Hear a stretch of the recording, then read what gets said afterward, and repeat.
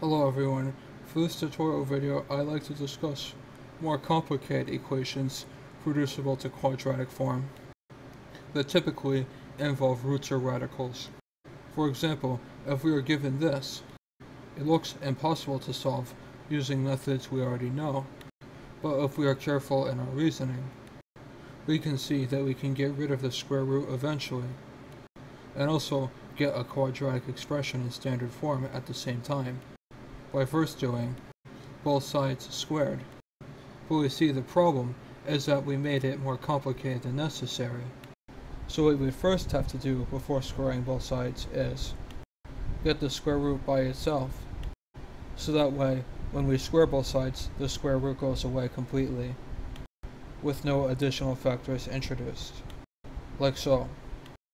We see the square root and squared cancel out on the left hand side, and all we get is the equation under the root, but the right hand side is more complicated and turns into a quadratic expression. We get this into standard form by subtracting and adding terms from the left hand side so that the left hand side ends up as 0, and then solve the quadratic equation.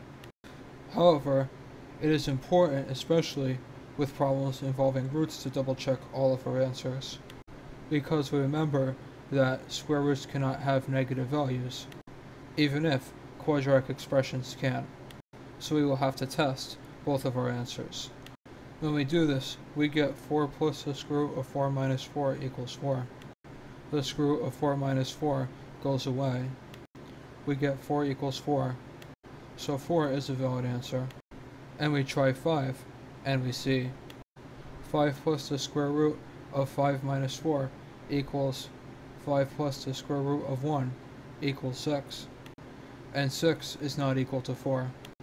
So this solution, although technically correct because of the method we derived, is not correct with reference to the original problem asked. So it is important to never assume that just because you did all of your work properly, all of your answers are valid. More often than not, they are actually not, because of the odd way that square roots behave versus quadratic expressions. And this is an unfortunate fact of life we will have to get adjusted to when solving problems involving roots.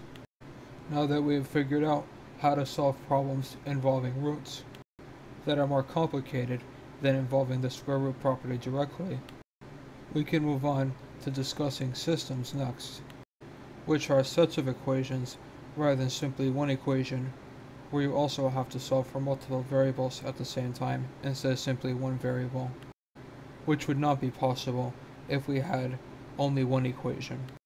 Don't forget to subscribe if you found this video informative, and make sure to see other tutorial videos, and follow me on either Facebook or Twitter for more content.